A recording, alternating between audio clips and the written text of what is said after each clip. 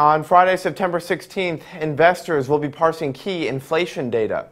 At 8:30 a.m. Eastern, the Consumer Price Index for August is released, which is expected to rise by 0.1% month over month after showing no growth in July.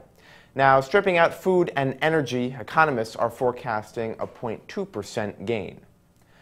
Well, at 10 a.m. Eastern, the University of Michigan's Consumer Survey is released, which is expected to rise to 90.8. And finally, at 1 p.m., the weekly Baker Hughes rig count is unveiled. And that is a quick look at what to watch for Friday in New York. I'm Scott Gamm for The Street.